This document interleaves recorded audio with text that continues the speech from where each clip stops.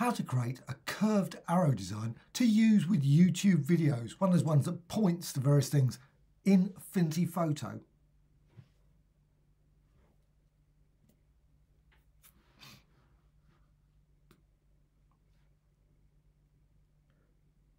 Go to the ellipse tool, select that and apply. Now you could use any colour, but red seems to be quite a popular one. So with that, you can hold down the Alt Option key and duplicate this design. So once you've done that, you can see now you've got this up here and you've got this circle here. I'm going to remove this and leave this. And you've got to really decide now about the arrow, how you want it to be, the angle, the curve, all those sort of things. I think that looks a really nice curve there. So what I'm going to do, I'm going to select both those shapes, both selected, and then go to Layer and down to Geometry and Subtract. So I'm just going to remove that other ellipse and you've got that. Now, of course, you could reposition it in all kinds of different ways to create thicker or thinner arrows.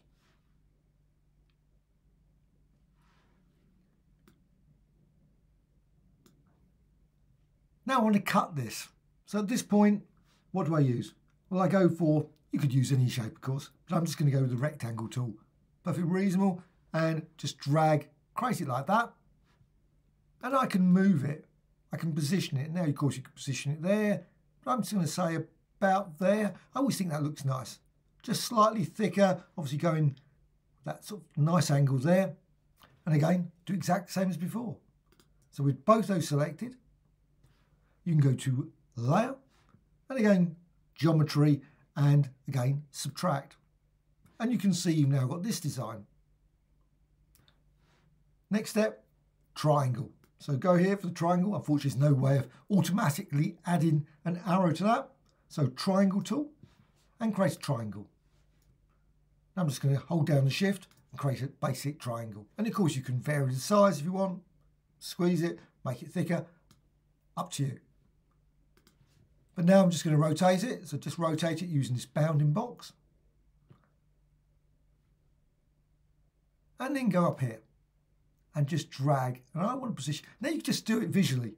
You don't have to use any alignment. Just simply just go up there. You can see that they look basically right. And then again, select both the shapes. And then go to Layer and down to Geometry. And this time, obviously, Add. And you got it. So once that's been added, now you could, of course, go for this flat look, this flat design, perfectly reasonable. You might want to add, say, a shadow. Well, you can go to the Layers panel, go down to the bottom, Effects, click there, and then you go down here and say Outer Shadow. Make certain you highlight that, have that on, and change the radius, put it about the middle, and intensity, all in the middle, and then click Close if you want just that shadow. But what you can also do is you can maybe a 3D effect. So again, make sure you highlight 3D, check that, and you change the radius. So it gives it a bit of depth. So it gives a nice sort of rounded look. That's not proper 3D. Unfortunately, that's not available in Affinity Photo. And Close. Now, of course, once you've got that, you can then see add whatever you want there, put some text in, and you've got your perfect thumbnail for YouTube. Hope you found this tutorial of interest. Any questions, please let me know in the comments below. Always great to hear from you. Bye.